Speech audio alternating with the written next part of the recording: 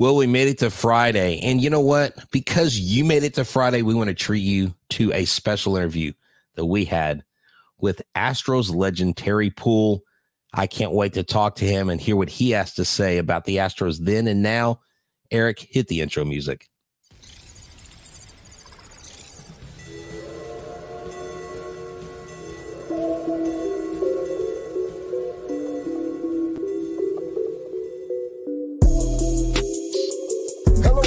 Locked On Astros, your daily Astros podcast. Here are your hosts, Eric the Man Huysman and Brett H-Town Wheelhouse Chancey.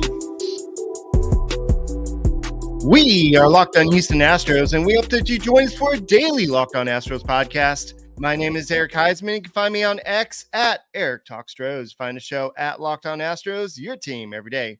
Brett, where can I find you at? They can find me at H-Town Wheelhouse on X, Instagram, and TikTok. They can find me at Stros411 on X, Instagram, and Facebook. Always positive. Positive I love when the Astros legend joins the show. Always Stros. And that is Mr. TP down there. That is Terry Puhl. He's a former Astros player, played with the Houston Astros for 14 years. Go and say hi and tell us where they can, tell people where they can reach you at. Hi, Terry Puhl, who loves the Astros, not just played for them, but loves the Astros. And I currently am at Corda Management Group. We're a wealth management group here in Houston. Visit us, 8955 Katy Freeway. And we do good work and would love to talk to people. All right, guys, go and thank you for visiting us as well, for making us your first listen every day. Go and subscribe to us on YouTube. Go and make us your first listen on Apple, Odyssey, Spotify, wherever you listen to your podcasts.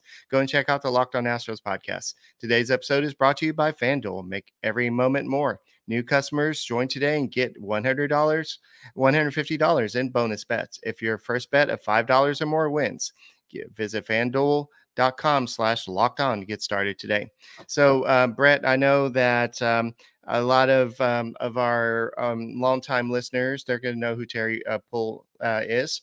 Some of the I don't want to call them bandwagon fans, but some of the newer Astros fans since 2017, they may not be as familiar. So part of what we like to do on this podcast is bring back some of the older players, that some of the legends of the game, and to some of the current day fans. And so that is you, TP. And we wanted to just kind of get a little background of who you are and how did you end up playing for the Houston Astros? Because correct me if I'm wrong, you did not get drafted, right? Yeah, well, that's true. And the reason I didn't get drafted is because they did not have the draft in Canada in that year. I think it was several years later that they actually started it. So I signed a free agent contract in 73. I went to my first spring training 74 and ended up playing 3.5 years in the minor leagues, made stops at every location, rookie league, A-ball, AA, AAA, played for some wonderful managers, got called up right after my 21st birthday, and with the Dodgers in town after the All-Star break, my first game I ever played was against with 44,000 people, and I never played a game in front of 4,000 people before that. So that was, it was fast and furious. Hey, Brett, I have a follow-up question at TP. What do teams do back then for Canadian players like yourself? Do they wine and dine you, or do they go up to visit you? I'm just curious. I mean, this is like a team from Texas to get somebody from Canada. I was playing in a Canadian national tournament, and our team won. I was a pitcher, infielder. Never played a game in the outfield. And the scout, Wayne Morgan, for the Astros at that time, came up to me after. He said, "Are you interested in a pro contract?" I looked at him and was, "Are you crazy?" "Of course I am." It was so he said he'd come visit me in my hometown 2 weeks later. He did. He was to the day, 2 weeks. I was actually starting the 12th grade, and came back after school. He's sitting in my kitchen with my mom and dad, and he says, I'm just going to take him out, hit a few balls, make sure his arm is right, run him a little bit.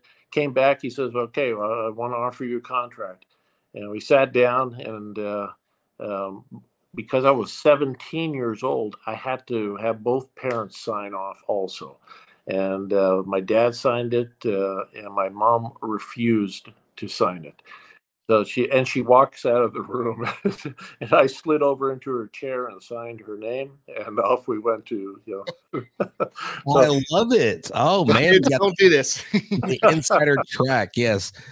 Yeah, Terry, that's a great story. Now, when you look at contracts today, it was a little bit different in size. I mean, when I talk to players that played in your era or even before, even a little after, when I talk to like Clay Hensley, he's like, man, I wish I got compensated like these guys. Even Mike Stanton, he's like, these guys get compensated. Wow, it is insane the amount of money that pours in. But really, at the time when you're young, you're not thinking about the money. You're thinking about, I want to go live out my dreams and I want to go play baseball. And there aren't a ton of Canadian born players, but it seems like the ones that have come from Canada have been very good for the most part. And so that's pretty neat. I know in the 70, because you came up in 77, you had 229 at bats, but the next 3 years, 78, 79, and 80 seemed to be like you had quite a run, 169 hits, 172 hits, 151 hits. Those teams you were on and that 1980s Astros team, tell us about being a part of that squad, because there were some special players. J.R. Richard, if I'm correct, Larry Durker was on those teams. Was Joe Morgan with y'all at that time? Well, actually, Larry Durker, his last season was 77, I believe. Oh, it was 77. Okay. I didn't know if he carried over into those years. So but into 77, 78, 79. It was kind of we just started winning. And then 1980, of course, we beat the Dodgers in that extra game at Dodger Stadium where Joe Niekro ended up pitching that extra ball game. And then we went to the playoffs with the Phillies. But J.R. Richard also had the stroke in 1980. right. So and that's when Vern Rule stepped in and had such a wonderful, career year for us. So, but Joe Morgan came back to the Astros in 1980. And so I played with Joe for 1 year, and I learned more about hitting from Joe Morgan in that 1 year just during batting practice. He used to always say to me, he said, Terry, if you hit because we were both left-handed hitters, he said, you hit a ball down the right field line, and if you can hold it straight, which means it doesn't hook foul or whatever, he says, you know how to hit. And I said, well, yeah, I can do that, but what am I doing to do that? And he says, well, you got to hit the inside half of the ball. And so I learned little things from Joe that so I only got to play 1 year with Joe Morgan, but and he had his greatest years, of course, in Cincinnati. So let me ask you real quick, just a quick follow-up about that 1980 series, Eric, and then I'll move to you. The 1980 series is really considered to this day one of the best, if not the best, playoff series of all time. Yeah. What was it like being in that series? And I mean, was it just, emotion and adrenaline each game? Because it seemed like really the whole way it was either teams to take. You guys are the Phillies, and I mean, you guys were so close to being the first Astros team to be in a World Series. Kind of go back over that series and the emotion involved. And stepping back from that, when Cal Smith and I were inducted into the Astros Hall of Fame 2 years ago in 22, the memory that Cal Smith has to date is scary. I mean, this guy knew more about that series than I could remember. Wow. But, so anyways, okay, it was a 5-game series at that time with the Phillies. All 5 games were, 4 of them were in extra innings, and 1 was decided in the 9th. And so it was, in my opinion, that was the greatest series that I've ever participated in. And I played in the 86 series too. So, and that was, that's right. And the Mets call it their greatest series ever, so anyways, getting back to that, the Philadelphia, we we ended up playing that extra game at Dodger Stadium, and then we had a tremendous giant party, and it continued on the plane over to Philadelphia, and then we suited up to play the next night against Philadelphia. And I did not play in game 1. I played in games 2, 3, 4, and 5, and got to face Steve Carlton. I think it was in game 4 again. But it'll go down as in my memory as the greatest time in my career. That wow. Series. Yeah, thanks for telling us that, TP. So in a second, I'm going to rewind a little bit and go back to your rookie season and ask you a couple of questions about that. All right, everybody, this episode is brought to you by Backblaze. Backblaze is something that I've got to tell you about. If you need unlimited cloud backup for your Mac or PCs or business, and you want it for an affordable price, you need to check these guys out. $99 a year. I mean, need I say more? I mean, I could stop there and you probably are going to go get it, but you don't know where to get it or what the discount code is. So let me give you a couple details. You can access your backup data from anywhere in the world using their web app or whether you're on Android or iOS. Over 55 billion files have been restored as a result of Backblaze, and you can get a fully featured no risk free trial at backblaze.com/lockedonmlb. Unlimited backup space for $99 a year. I mean, you cannot beat that. It is a no risk free trial, and you can seriously back up your stuff. It will give you time to do that. A simple deployment across multiple workstations, multiple restore options in the event of data loss or ransomware. Back up all the data on multiple machines. Look, just go to backblaze.com/lockedonmlb. Sign up for a free trial and see why Backblaze is recommended by Inc. Magazine. Go to backblaze.com/lockedonmlb today. Hey guys, thank you for making Locked On Astros podcast your first listen every day. Whether it's on YouTube, go and subscribe to us. Go and make us your first listen on Apple, Odyssey, Spotify. Wherever you listen to your podcasts, go and check out the Locked On Astros podcast. But go and check out Locked On Sports Today. It's the first ever 24/7 streaming channel that has all the sports news you need today. With the Chiefs did win the Super Bowl, but unfortunately there were some incidents afterwards that was a little bit more heartening. But there is news for you out there 24/7. So go check out Locked On Sports Today. And once the season gets started, the Astros start winning, you know, Brett and I will be on there as well.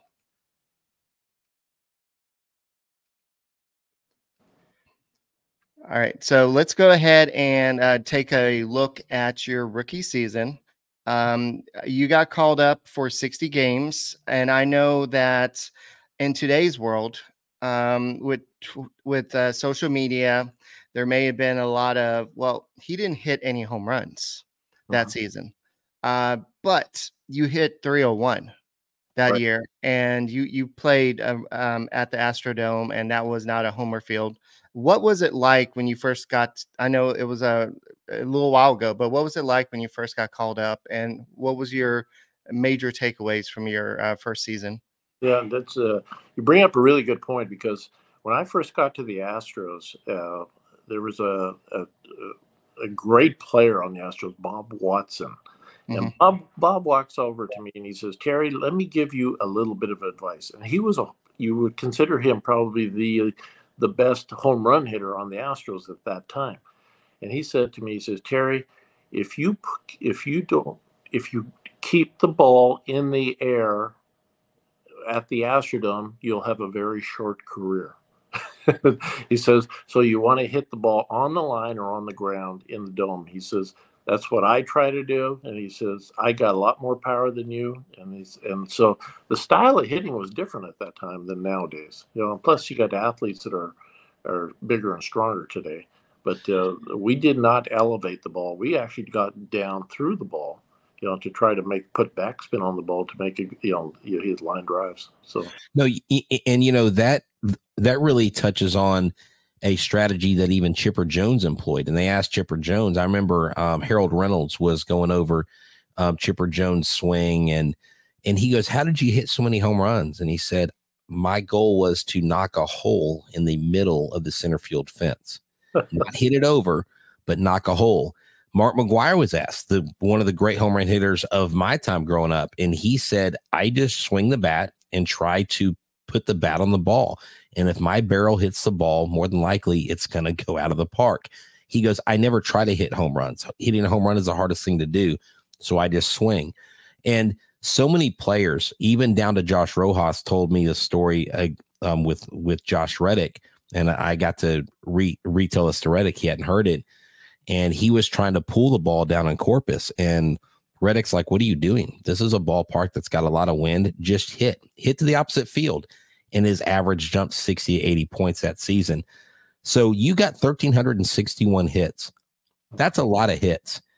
And the way baseball is played today, it's all about launch angle. It's all about exit velo and all the X stats and the expected batting average and all that stuff, WOBA and all these.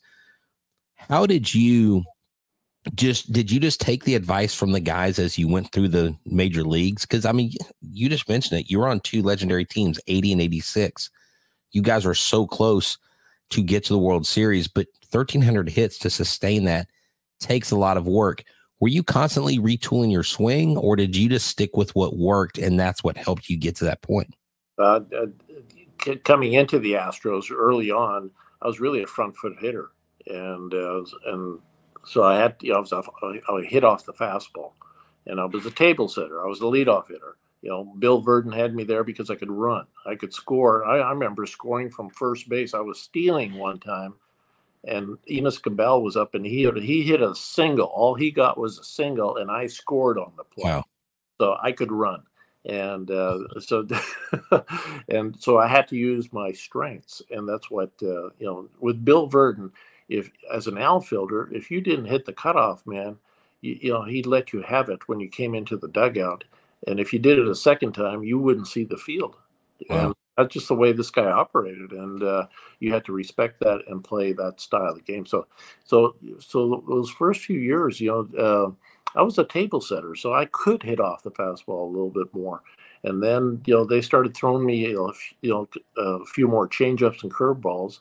And, so I actually changed my swing with Dennis Menke later on in the mid 80s. And I became a back foot hitter, which made I tried to stay back because that's the only way you can hit a changeup or a breaking ball. If you're lunging out front and they throw you a changeup, or you're not going to be a major league hitter, and I'll be back in Saskatchewan before you know it. So you have to know your strengths. I knew I was a fastball hitter. Why would I go up and face a Dwight Gooden who had the best breaking ball in the world? You could hear it. You'd hear it would be coming, and you knew with two strikes they'd all stand up at Shea Stadium. Well, what do you think you're going to get? You're going to get that breaking ball. And so why would I look for that early in the count? If I face Dwight Gooden, I'm going to look for a fastball. And if he's anywhere around the plate, I'm going to put my barrel of the bat on that ball. So you got to be a little bit, some guys are just great hitters. The Barry Bonds of the world, the Tony Gwynns and everything. These guys were exceptional hitters. So I'd had to stay with what worked for me and not try to do, other things. I talked to hitting with Jeff Bagwell a little bit. Jeff is an RBI guy. I was a table play. I set the table. And so, we hit different ways. He would say he would literally look for location and not so much what the pitch was. He would look for a location. If the ball was in the location, he'd swing at it. Well, that was completely not the way I hit. And so you have two guys that hit completely different, but Jeff's job, an RBI guy, was completely different than what I was trained to do. Mm-hmm. Well, I know that your strength was getting on base and stealing bases, but I want to say that in 1980 season, maybe the reason they were so good was because you had 13 home runs as well. But in a second, I do want to ask you about the larger bases and all the different rule changes they have in today's game. What would that have done to you? So start thinking about that answer, and we'll be back in a second. Hello, everybody. Thank you for tuning in. This episode is brought to you by FanDuel. FanDuel is America's #1 sports book because right now we want you to get into the action. We want you to get buckets and make buckets. Look, the Houston Rockets are way better than they have been the last couple of years, and you can still bet with them. Even though they're not in the play-in game yet, maybe they'll get there. New customers get $150 in bonus bets with any winning $5 bet. That's $150 if your bet wins. So you need to go there today. Why? Because you can bet on all your favorite NBA teams and players like Alperen Şengün, Cam Whitmore, who is an absolute bucket, and so many more options. Jokic, you've got Giannis. I mean, the sky's the limit. You got LeBron going to his 20th straight NBA All-Star game. Insane. You got quick bets, same game parlays, exclusive props, and so much more. So just visit FanDuel.com/lockedon and shoot your shot. FanDuel, the official sportsbook partner of the NBA.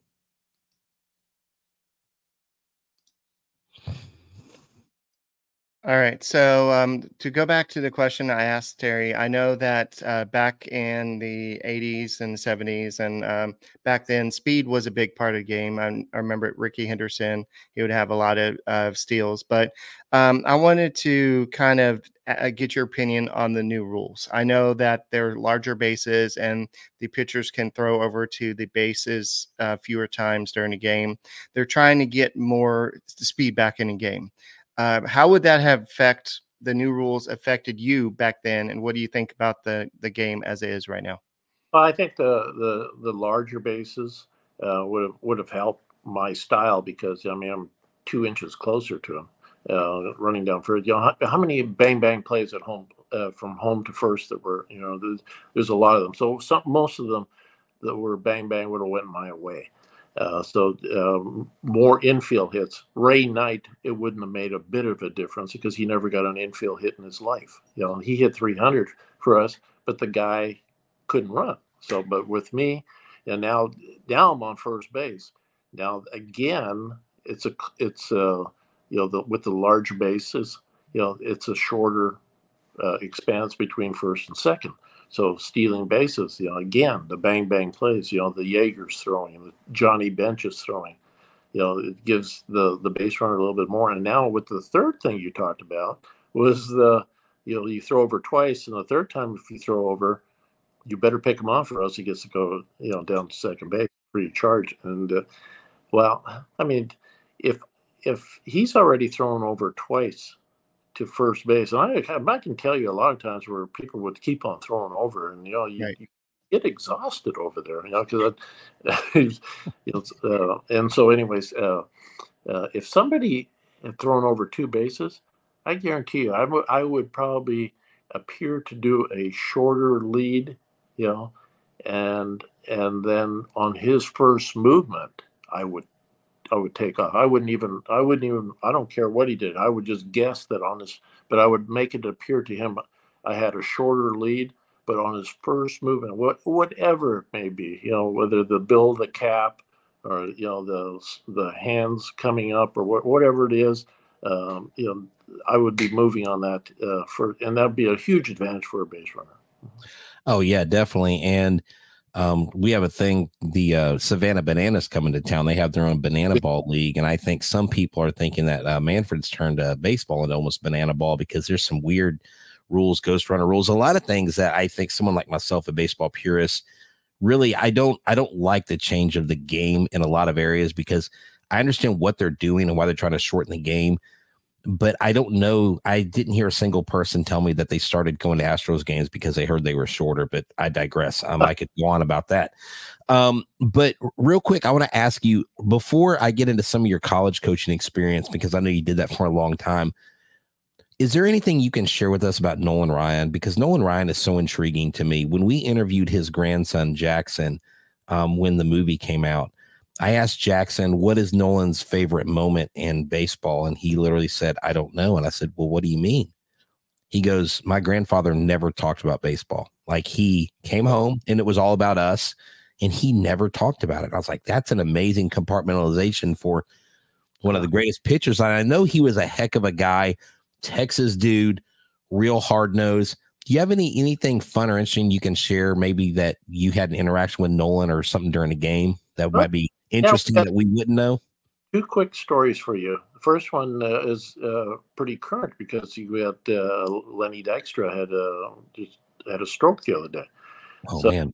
Lenny Dykstra is with the Philadelphia Phillies. We're in the Astrodome.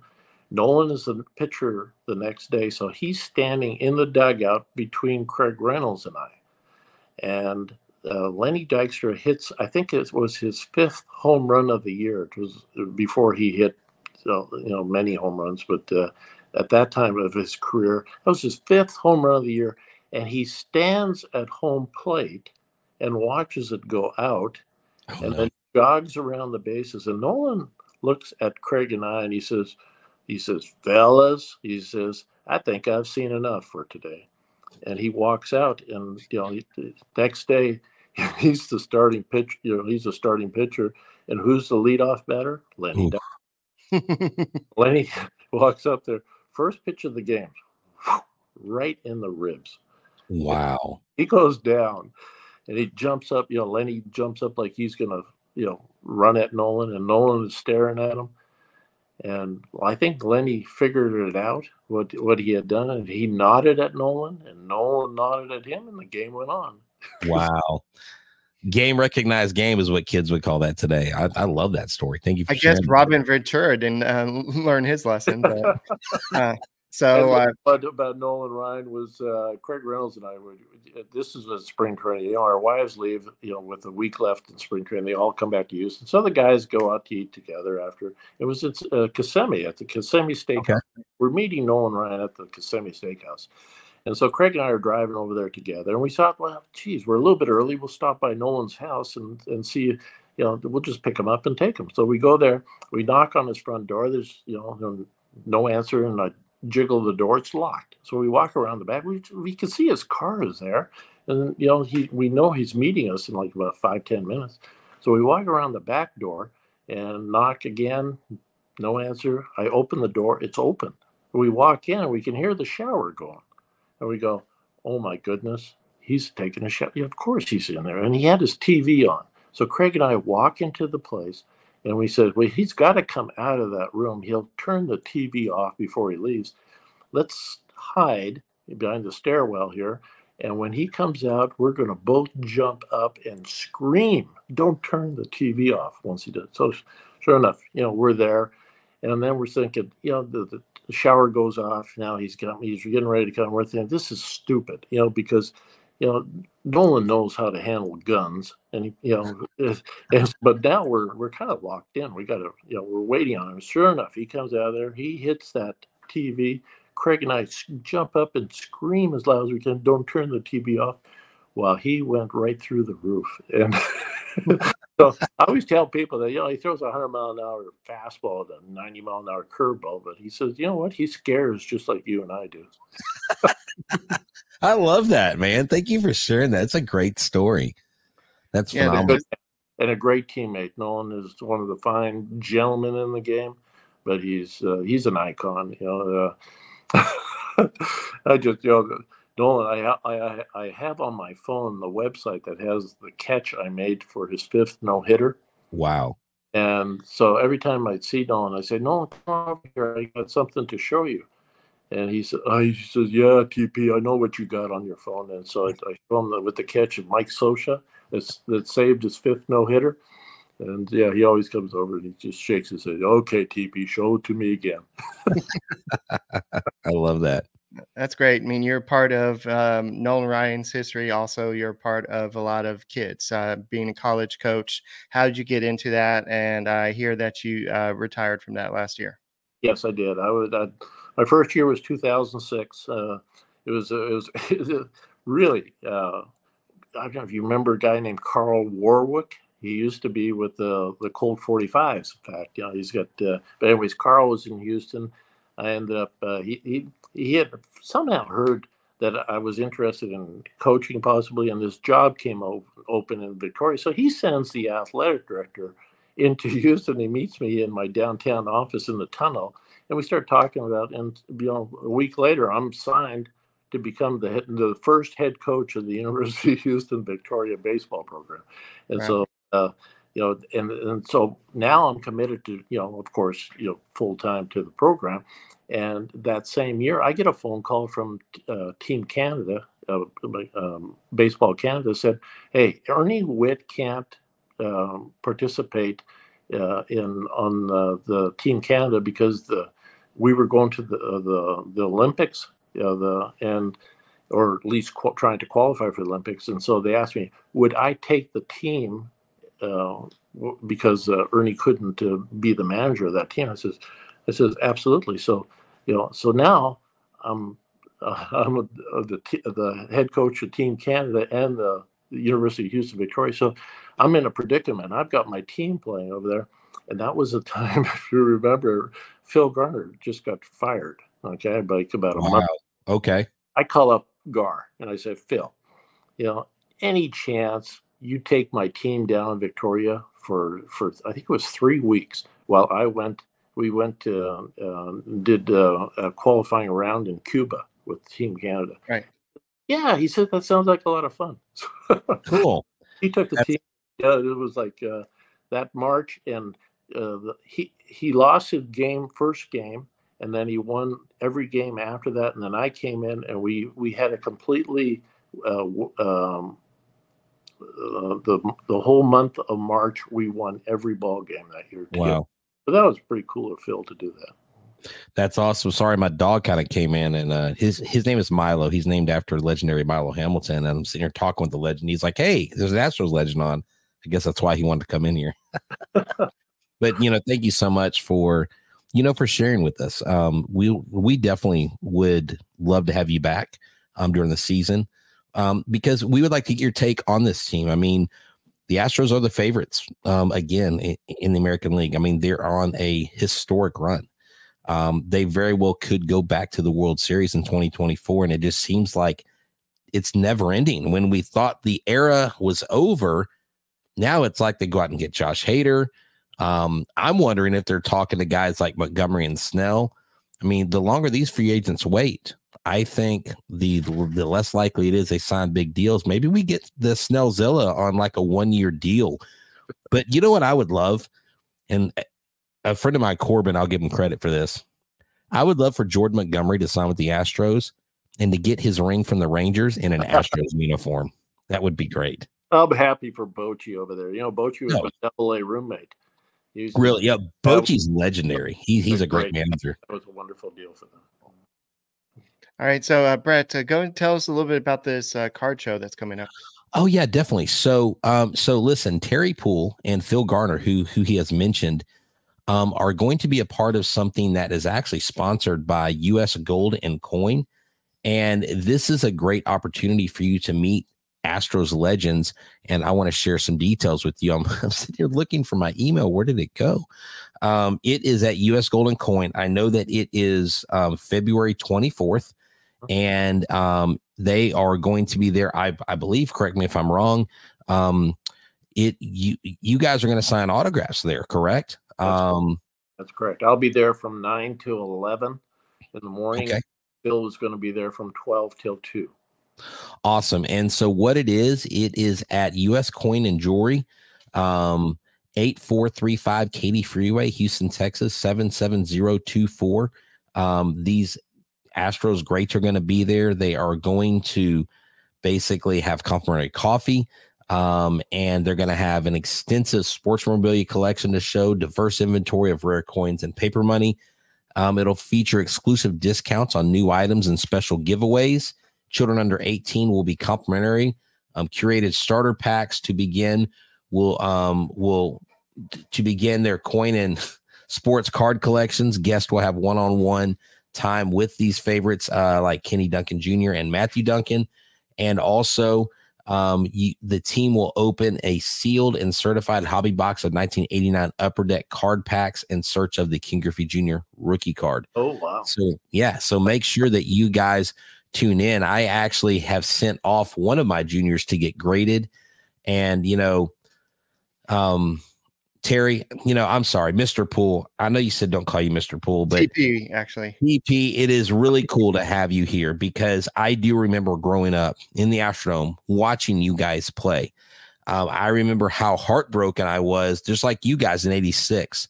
And I know what the Mets have said. If you guys would have gone to Game 7, there's no way they would have beat y'all because Mike Scott was on the mound and he was coming for their heads. And so thank you for sitting down with us and telling us these amazing stories. Really, I'm top notch. One of my favorite interviews to date. I really appreciate it.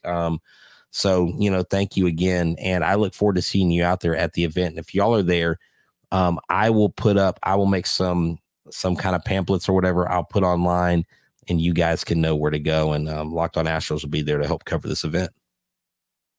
Wonderful. I in addition to all we said, I have become the executive director of the the Houston Club Alumni Association. We're not using the Houston Astro name, but it's anybody who has ever played in the Houston Astro chain. So I'm making phone calls. I'm talking to guys like Doug Rader and that. And Wow. it is some of the funniest stuff I've ever. Doug Rader is a hoot. I mean, it's like, and I got to see him when I first went to spring training. I was at rookie camp, and walked over there and watched him play. So to be able to talk to him and and talk to all these different players is just really incredible. Watch for our website. We'll be coming out with our website pretty soon. We're on Instagram and we're on Facebook too. Definitely. And I actually have a baseball card. You mentioned Mr. Meineke earlier. Dennis, I believe you said was your coach, one of your coaches? Oh, Dennis Menke? Menke, yes. I'm sorry, Menke. Yes, I actually have a Dennis Menke card from his playing years in my Astros binder. So that's kind of cool that you mentioned. I'm like, hey, I've got his card. I've had it for a while. Yeah. I actually had tickets to Astros Legends autograph session, so I actually met you in person one time. I'm sure you remember me with all the 50,000 people that got autographs that day. Oh, but we were both there, right? It was. I think it was you. It was Bagwell. It was great. Yeah. The Astros do a wonderful job at that fan fest, and I look forward to it every year. The faces change over there, right. But it's the Astros. Like I said before, I wear this shirt with a lot of pride right here. There's no other team. I know I finished my career in Kansas City. And I got to play with George Brett and Saberhagen, those guys, and Kirk Gibson. Crazy guys. I mean, it was just a wonderful experience. But my love is the Astros. Always will be. Yeah, we don't hold it against Hakeem Olajuwon as well. And you don't all get to be like Jose Altuve and hopefully get to finish his career with these Astros. But you did a majority of your career with the Astros, and we thank you for that, sir. We thank you for coming on the Locked On Astros podcast. You are welcome anytime. This was great. And we hope to see you around the ballpark, and hopefully you get to see another World Series. And so thank you for your time. And guys, thank you for making Locked On Astros podcast your first listen every day. Go and subscribe to us. Go and make us your first listen on Apple, Odyssey, Spotify, wherever you listen to your podcast. Go and check out the Locked On Astros podcast. And for TP, for myself, Eric Huysman, for Brett, we will see you tomorrow. And Brett, go Stros. Let's get the hearts going. That was great.